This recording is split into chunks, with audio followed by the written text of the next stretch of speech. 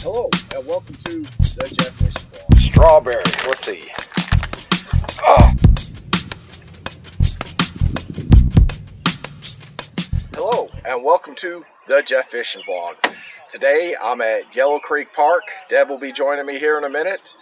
And this place seems to be a great place for fishing dates. I know when we was pulling up here, Debbie was really impressed. You know, they had the nice playground. They have a couple of shelters. The whole lake seems to be very easily accessible. Got different spots with shades.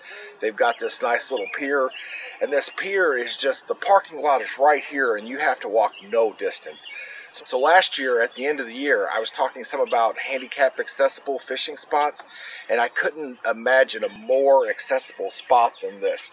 You're 10 feet from where you park to where you can fish, and if a person was having mobility issues, I would just have to think that this would be the spot to go. So we're going to go after some catfish today. I have some stink bait. I have, oh yeah, right here. And it's been a while since I've used stink bait, because we've really just been using like shrimp and bluegill heads. But since we're at this little park, I figured I'd give it a try. This is some sunnies. We always like sunnies up north. Yeah, Lake Station, Indiana. Matter of fact, that's exactly where it come from. And then Debbie picked up some of this yesterday. And strawberry. Let's see. Oh, it really smells like stinky strawberries. So I hope we have some good luck. And as always, I want you guys to remember, the best time to go fishing is right now. Well, we've been out here fishing for about an hour with no bites whatsoever. A stinky little strawberry bait.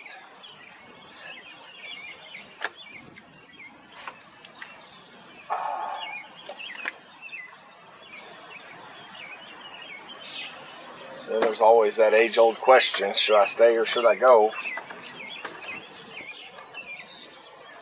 With these clouds darkening up, I'd hate to go for it to start pouring down rain and just have to come straight back.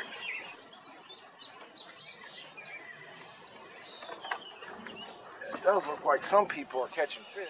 Now, they may not be using quite the same bait I'm using, or they may have a little better spot than this.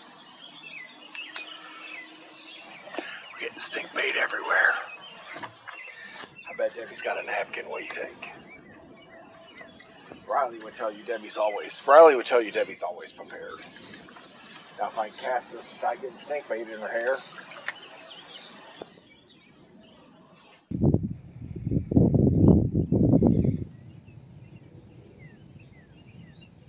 Fishing must be going pretty slow if you're taking naps.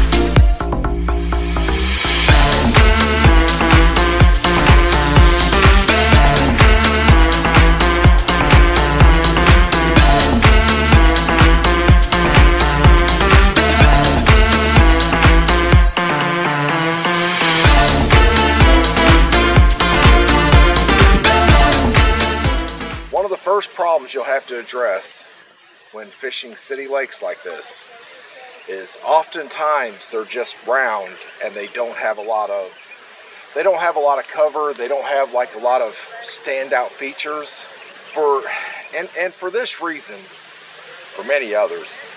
But whenever you're fishing these city lakes, whenever you get to your first spot that you're going to fish, you know, make sure you're fan casting.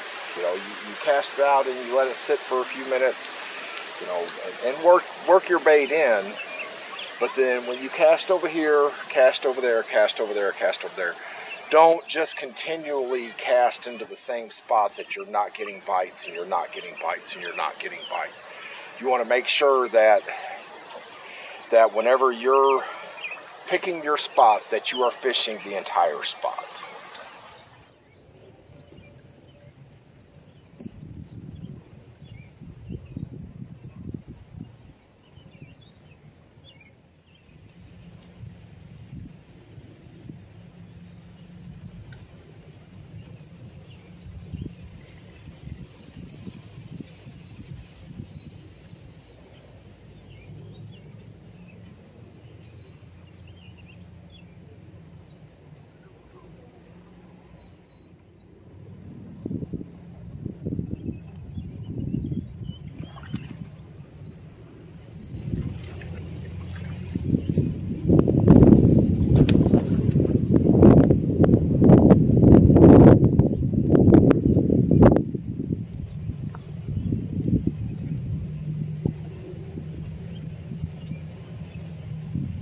Now,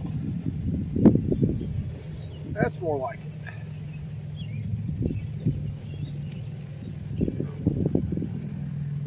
That's right. Talk to me.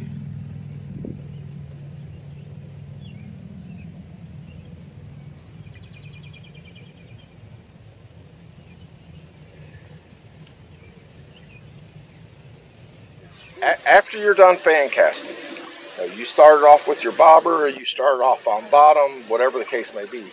You take and you fan cast that area, and before you move, I would make sure I fish the entire water column. Now, one of the things about catfishing is people tend to say, okay, I'm going to fish this spot, I'm going to cast out, and because a catfish their skin is just a big taste bud. Their entire body is a taste bud. They assume that the catfish will come to them. But they do have a strike zone. And much like, are you going to go to McDonald's across the street, or are you going to go to McDonald's across town when it's the same quality? You know, you're going to go to the one that's the easiest to get to. So even though the fish may be in this area or fairly close, you want to put it as close to their face as you can get it, and and put it right in that strike zone.